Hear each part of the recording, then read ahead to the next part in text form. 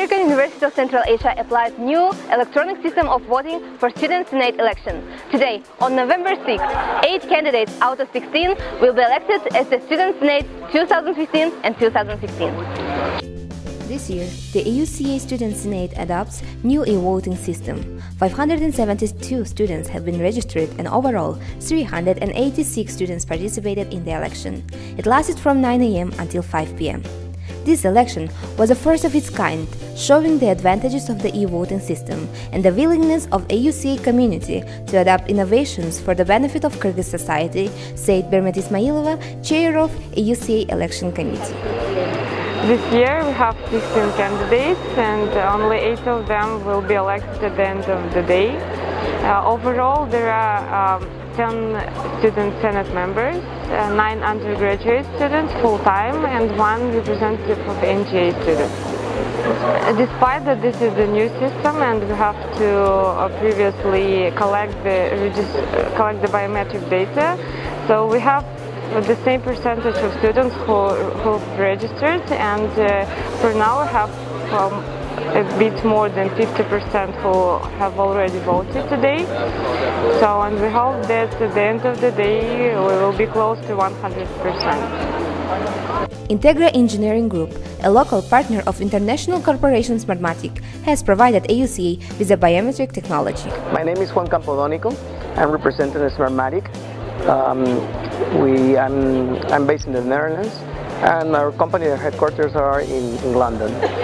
We are the #1 company in the world regarding elections. You can see in our track record that we have made elections in more than 25 countries worldwide. About this process, I think that it's really nice for the people here in the university to experience the benefits of the electronic voting and the biometric identification, all those features that are included in those kinds of technologies. Also, knowing that a month ago there was an election here in Kyrgyzstan, where was the first country in Central Asia where they used biometric identification, voter biometric identification, and also this is a kind of electronic counting system. So it's kind of innovators in the region. That's why we are here. We consider this region, these countries, the ones starting this technology trend. Hello, my name is Azat. I am a freshman student of economics department, and this year is my first Senate elections. I voted for 2 participants because I thought that, and I chose them because I thought that their program is the best and they will change university for a better place. I think that our university is already good, but they will make changes, develop it. So, and I think, moreover, I think that they are just good people. So that's why I chose them. Towards the end of the election, the voting machine automatically counted the candidates with majority of votes and determined the new senators.